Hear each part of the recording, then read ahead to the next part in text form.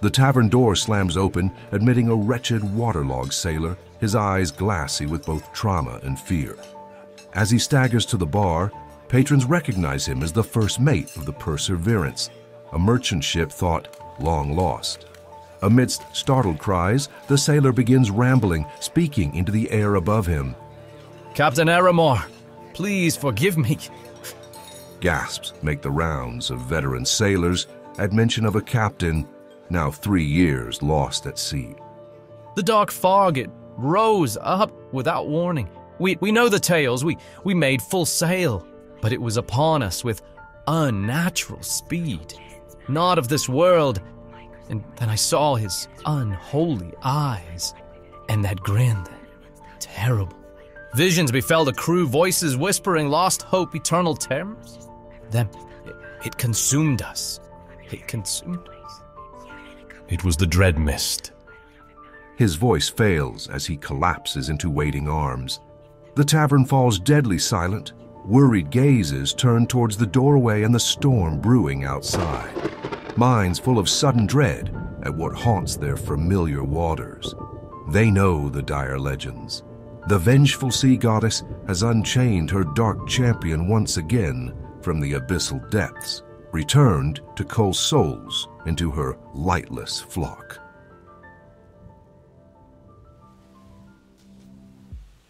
The seaside village of Brinehaven awoke to the cries of gulls and the gentle lap of waves. As the dawn light crested over the harbor, it revealed a young boy named Morvane, standing alone at the end of a weathered dock. His bare feet dangled just above the cool water as he gazed out at the morning mist hovering across the still ocean surface. Morvane often slipped away before sunrise to make his way down to these familiar docks. No matter the season or hour, he felt drawn there, called by a voice only he could hear. Even now, at 10 winters old, the sea held him transfixed, its hidden depths and drifting currents holding adventures and mysteries he longed to uncover. As Morvane peered through the parting mist, strange visions crept into his mind, as they often did during these moments by the ocean. Dreams and whispers filled his thoughts, fractured images flashing of his commanding terrible storms and raging waves, sinking ships at his will. The visions swirled darker until a cold voice cut through. "Morvane Bilgemer, It crooned. you belong to me." Morvane snapped alert, the visions evaporating like sea foam in the morning light. Just the endless gentle waves stretching to the horizon, he told himself. But even years later, he would never forget that first chilling moment. As the winters passed, the visions and whispers that plagued the growing boy increased in both frequency and detail.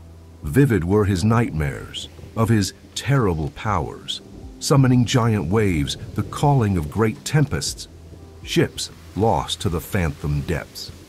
And always that voice, dread in its power, yet reassuring, alluring even, telling of his destiny, a glorious but darker purpose.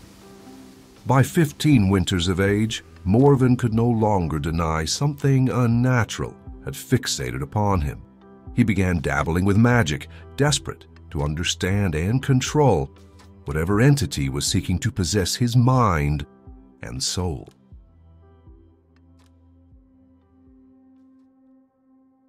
Morvane awoke with a gasp, his hands clenched around throbbing temples. The ghostly yet irresistible voice from his nightmares still echoed around him, images lingering of ships smashed upon the rocky shores at his command. He rose from his bed with a shudder. 17 winters now, and the visions only grew more vivid. He crossed the humble room of his seaside shanty to the window overlooking the harbor. The village of Brinehaven looked peaceful in the morning sunlight, showing no signs of the torment plaguing Morvane's mind. Taking some relief that the nightmares remained solely with him, Morvane prepared to meet the day, hoping work around the docks would distract from the dark forces shadowing him. The hours passed quickly as Morvane assisted hauling in catches, repairing nets, and performing other harbor duties, all while stealing glances out at the glittering sea. The ocean's pull felt stronger every day. That evening, after a modest supper, as Morvane sat watching sunset colors dance across the bay's rippling surface, an unnatural cold suddenly swept through his body. He shuddered violently and clutched his chest. Then Morvane heard it clearer than ever. Finally, an answer, a revelation. The sea goddess Umberlee whispered his name directly before appearing as an ethereal visage hovering over the darkening waters. The time has come, my champion, she proclaimed. Serve me, and I shall gift you power over sea and storm, to use as you will, in my name. Dark arcane energies coursed through his veins as sinister gifts of power unlocked at Umberlee's very words. Morvane's eyes set ablaze with a tempest of storms, and his hands manifested gusts of wind at but a mere thought. He felt the dark powers rise within him, but at what cost?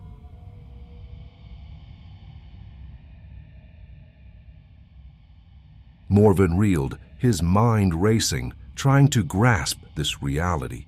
Unrivaled power of sea and storm, to not only live upon the seas, but control them?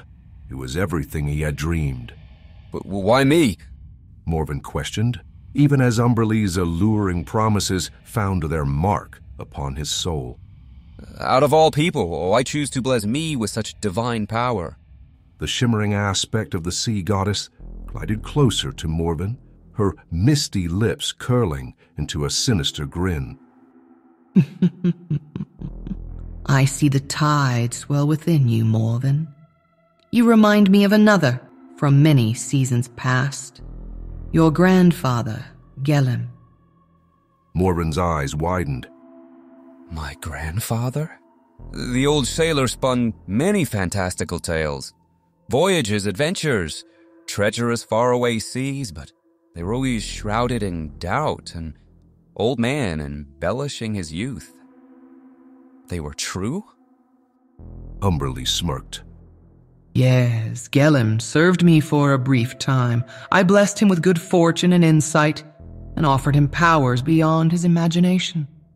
Her tone turned bitter. But he was short-sighted. His loyalty to family and village soon distracted him. He abandoned his destiny, instead squandering his life to retire and die an old man. The dark goddess turned her glare upon Morvane. Gelem rejected my gift of immortality, refused the eternal power and renown I offered. Disgust filled her voice. He foolishly resigned his place among my chosen to grow feeble and gray, surrounded by whining grandchildren. But you, Morvane, you are different. I have watched you over the years. I have witnessed your ambition simmering deep within, and I have felt your longing to call my seas your home. Your grandfather lacked conviction, but what of you, Morvane Bilgeman? Will you take command of wind and wave, storm and tempest, or will you follow in your father's footsteps, gutting fish to maintain a paltry existence?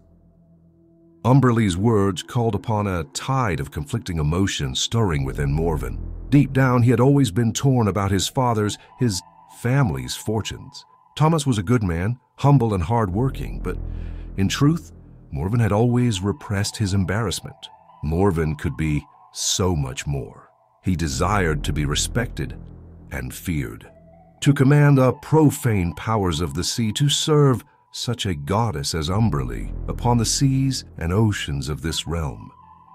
Umberlee's specter glided around him, slowly circling the young man, her voice a cold caress in his ear.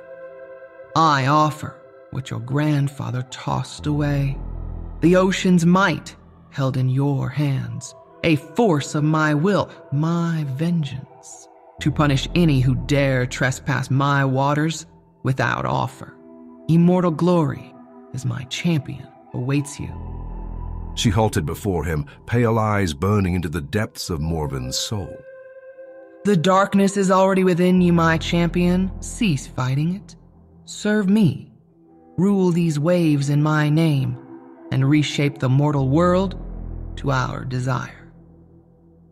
Gellen's and even his own father's pathetic existence as a humble fishmonger briefly flashed through Morvane's mind, instantly replaced by visions of ships crushed beneath colossal waves and mighty storms upon the seas, all at his command. His hands trembled not from Umberlee's icy touch, but raw intoxication, as dark ambition finally uncoiled within him, cold and slippery as a kraken's rising from the lightless depths. He met the sea goddess's hungry gaze with dark purpose flaring in his own, accepting the destiny his grandfather turned away. I pledge myself to you, dread Umberlee. I shall finish what Gellen could not. Morvane strode along the midnight shores, feeling the ocean's unlimited power coursing through him, this dread gift from the mighty sea goddess. He impatiently waited for the knowing signs foretold as the goddess departed their last encounter, the cryptic guidance, the next step in his ascension to becoming Umberlee's champion. Mere days passed when, in the early pre-dawn hours of the morning, Morvane awoke with a whisper from Umberlee, calling him to the docks. Off in the distance, just as the morning sun began its slow rise over the horizon, an eerie silhouette materialized, contrasting against the new dawn's light, the ghostly outline of a massive ship slowly drifting towards the village docks. The spectral vessel drifted through veils of pre-dawn fog, its warped timber and tattered sails seeming to absorb the swirling mists and radiating a faint, ghastly hue. Gently creaking wood and the faint clanking of iron chains were the only sounds breaking the eerie quiet as it glided inexorably into the dock. Most unnatural was the complete absence of any natural rocking or swaying from the waves themselves, as if the very laws of the sea dared not interfere with the ship's baleful passage. The hull of this otherworldly warship was made from blackened wood, leached of any natural color by the relentless ocean and whatever damned forces bound this ship to the mortal realm. Upon closer inspection, there was little doubt that this hulking galley was formed in a nightmarish amalgamation of dark magics other than built by any mortal hands. Here and there, remnants of past battles peeked through layers of salt, algae, and haze, shattered spear shafts protruding from the railings, deep scars along its bulkhead, a rusted helmet impaled by a harpoon on the foredeck, and even a pair of skeletal arms forever grasping the helm. All evidence that this vessel sought to destroy any who crossed it. The tattered sails seemed formed of a patchwork of canvas and fog-like vapors, billowing full yet perforated by countless holes and tears from many arrows and ballista bolts. Most distinctively, the entire prow took the shape of a dread gaping maw, as if built to consume any ships caught before it, consuming craft and crew alike in its endless abyssal hunger. Morvane noted that this was surely a vessel meant not to simply raid and plunder, but destroy utterly in the name of the tempestuous sea goddess Umberlee. As the would-be champion took in the ship's sinister presence, the phantom voice of Umberlee echoed once more in his mind. No longer will you be shackled to the realm of mortals and the mundane, for I offer you passage to the eternal. Step aboard, my dark champion. Seal your unending bond to me. A crowd of early morning dock workers began forming around the ghostly ship. One in particular attempted to board. As he stepped upon the deck, he began to scream, but before a sound could escape his lips, his form briefly radiated in an eerie green light before disappearing into a void of nothingness. Morvane had no fear. He instantly knew the man's fate. He would forever serve this ship. His ship. Racing quickly, Morvane pulled himself over the rail onto the ship's deck. No crew stood waiting, living or dead. Only eerie silence surrounded him, the cold caress of ocean spray and the impenetrable banks of fog. The ship began to depart as horrified dock workers looked on, its tattered sails undulating in an unseen wind. At sea, Umberlee coalesced before him. No longer a specter or aspect, shadows clung to her form, broken only by the cruel gleam of her haunting red eyes as she turned them upon Morvane. Are you prepared to surpass the failures of your forebearers? Her voice echoed as if from the bottom of the ocean itself.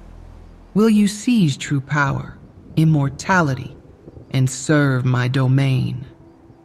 Morvane stood tall, the ship's unnatural chill settling into his bones. I will not waste this opportunity like those before me, Lady Umberlee.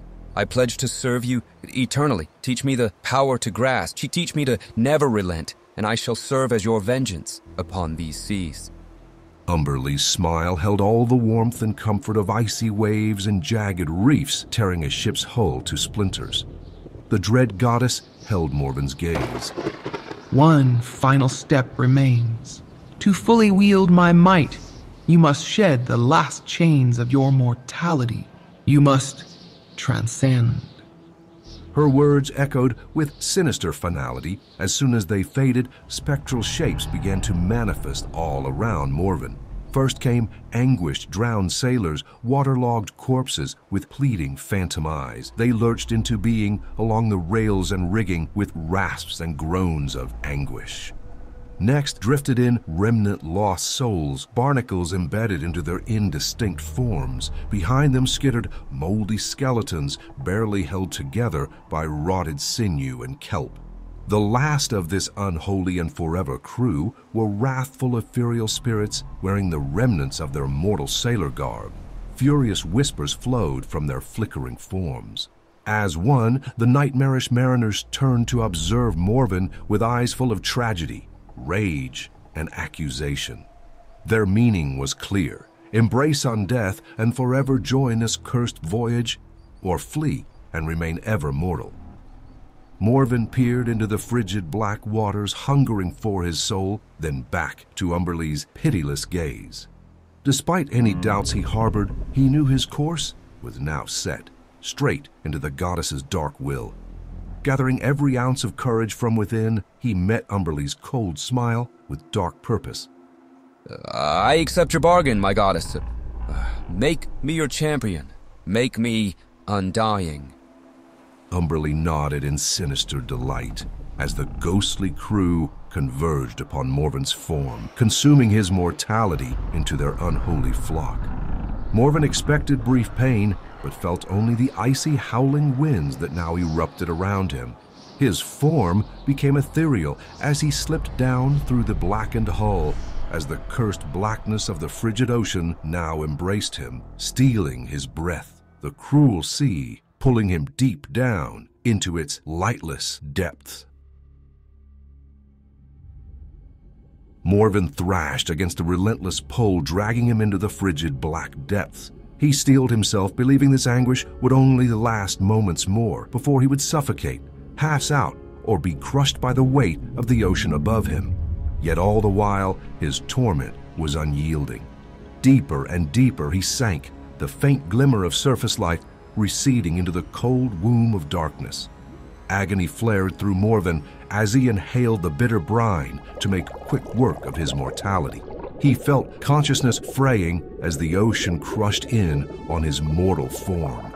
Yet minutes passed, and he was, somehow, still alive.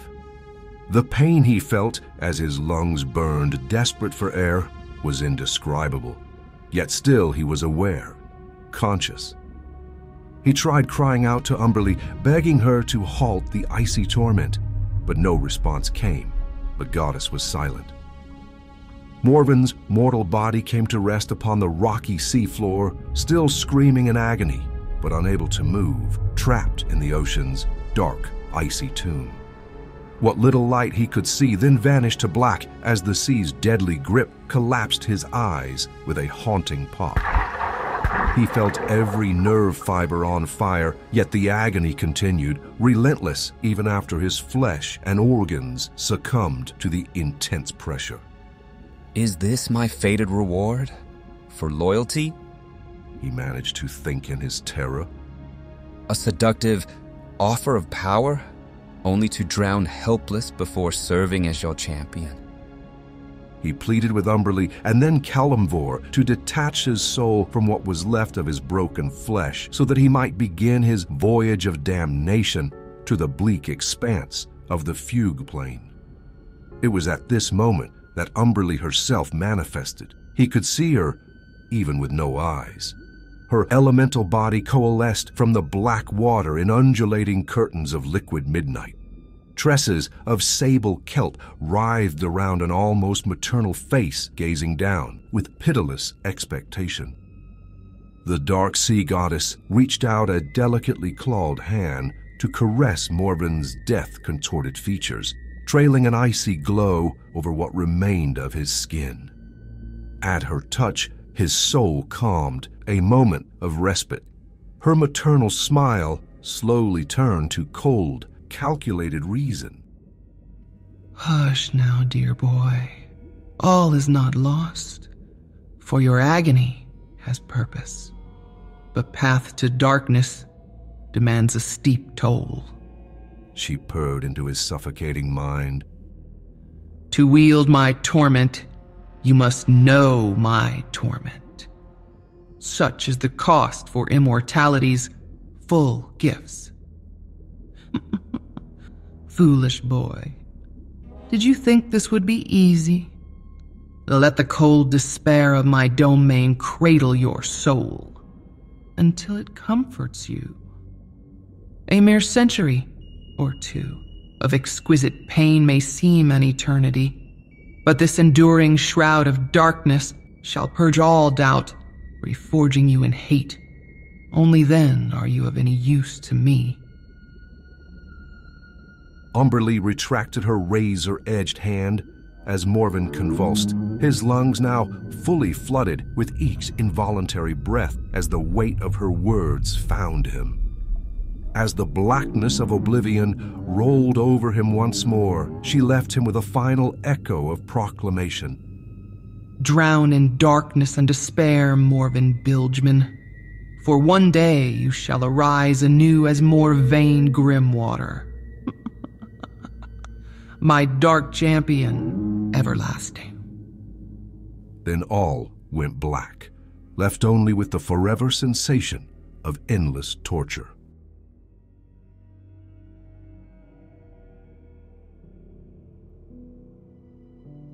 Centuries have passed since this tale was first shared. In seaside taverns from the Sword Coast to exotic Zakara, mariners whisper the name Morvane Grimwater over grog and pipes stuffed with strange foreign tobaccos.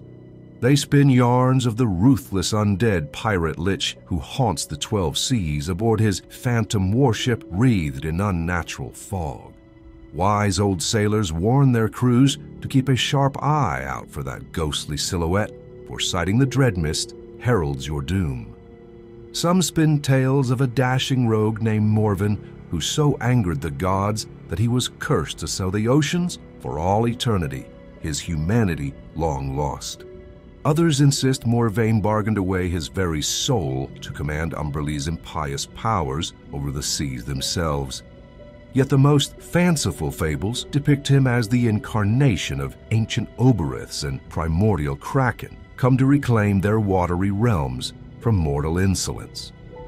But whatever tale is regaled, they each offer the same dread warning. If that black and decayed warship with tattered sails and an eerie glow emerges from the blanketing mist near you, dare not to gaze over long at its profane captain. Avoid drawing the attention of that towering, unholy figure upon the forecastle, surrounded by an eldritch glow and orbited by drowned wraiths and skittering skeleton crews.